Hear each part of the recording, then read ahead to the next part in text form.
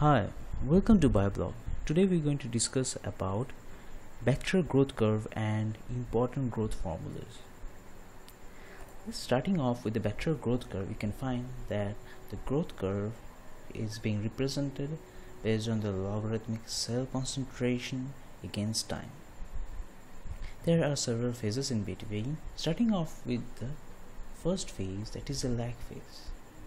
In lag phase is where you provide the initial inoculum or the bacteria into the nutrient medium.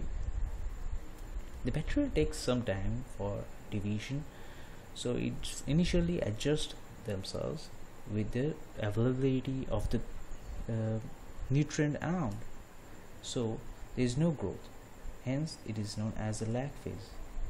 After the bacteria does able to know that there is enough availability of nutrition, the bacteria grows exponentially and quite continuous against time, hence it is known as the exponential growth phase. Looking after the next phase is the stationary phase.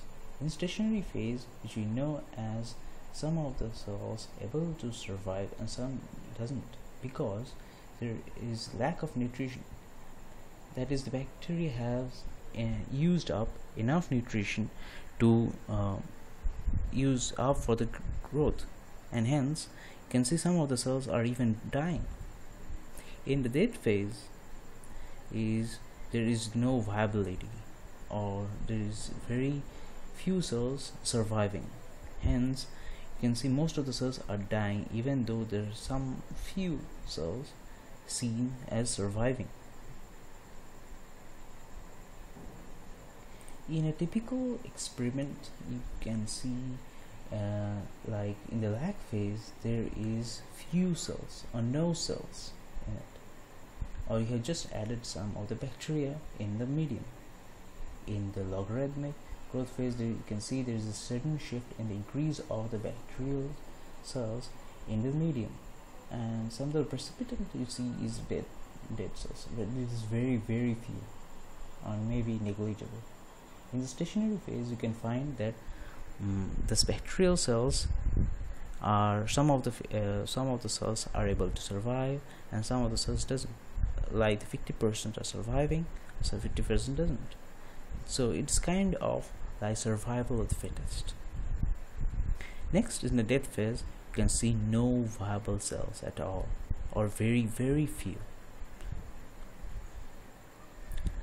Now we'll move off to the calculations. It's very important during the research process. So in the first formula for calculating the total number of cells medium, so you have to know this formula where B is equals A into 2 to the power n. B signifies the total number of cells, that is the total cells, where A is the number of cells present in the origin inoculum, like the number of cells you provided into the medium, and N represents the number of divisions. So you can calculate based on the values provided. Either of the missing you can find out easily. Moving off to the next formula is Tg suffixes is equal to T divided by N. Tg represents the generation time or the doubling time, that is time taken for single generation, and this T represents the time elapsed by the number of generations. As for example, if you are calculating for 3 generations, then this T will signify the total time taken from the first to the third generation, and Tg is only the time for single generation, and N we already know that it is the number of divisions. That's all. This is easy to calculate the from the bacterial growth curve, and if you have got some problems to share, please do it and please comment. Thank you.